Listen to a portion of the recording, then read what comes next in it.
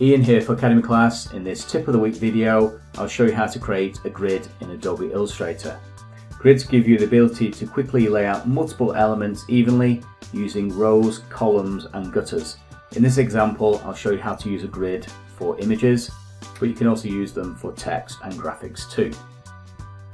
I'll swap over to my other document, grab the rectangle tool, and the rectangle I'm going to drag out now will be the overall size of the grid. With the rectangle still selected, I'll come up to the object menu, down to path and split into grid.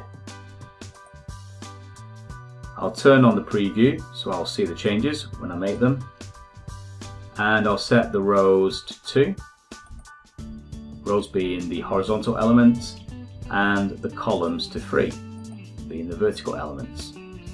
I'd like to create a bit of a gap between these boxes, these rectangles being created, so I'll increase the gutter between the rows to say 2, and the gutter between the columns also to 2.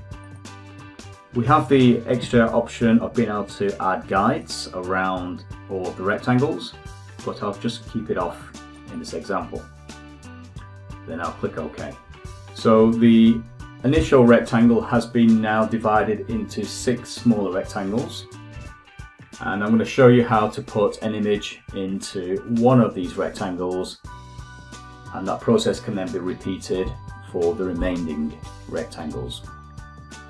So I'll come up to File and down to Place, and I'll select one of my images. I'll click and drag out the image over the top of my rectangle to start off with, and then using the selection tool I'll just roughly move it into place. I'll need to ensure that the picture is behind the rectangle because I'm about to make a clipping mask. So I'll right click on the picture, choose Arrange and then Send to Back. So the rectangle will be the mask, it has to be at the front. So with the picture selected, I'll shift click on the rectangle, release the shift key, come up to the object menu, clipping mask and then make. So next I will repeat the process for the remaining 5 rectangles.